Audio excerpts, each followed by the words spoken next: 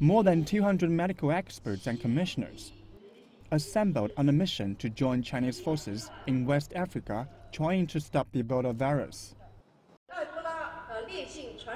The Ebola virus is the common enemy of all mankind, and defeating it is our shared goal. More than 10,000 people have been infected, more than 5,000 have died. In the wake of the Ebola outbreak, the Chinese government and the CPC Central Committee made a quick decision and have been deploying all resources to assist the battle against the virus.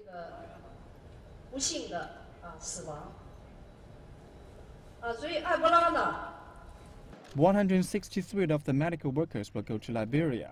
The rest will be sent to Sierra Leone to relieve the personnel already there.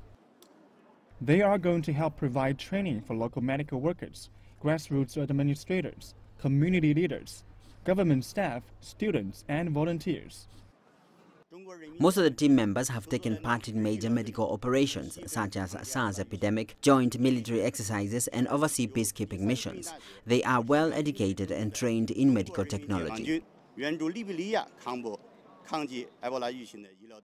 To date, China has sent more than 200 people to Guinea, Liberia, and Sierra Leone, the three hardest hit countries. 134 people are currently working there.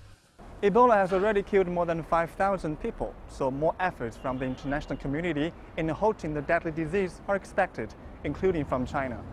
In the months to come, more than 1,000 medical workers and public health experts will be sent to assist in the battle against Ebola. From CCTV, Beijing Capital International Airport.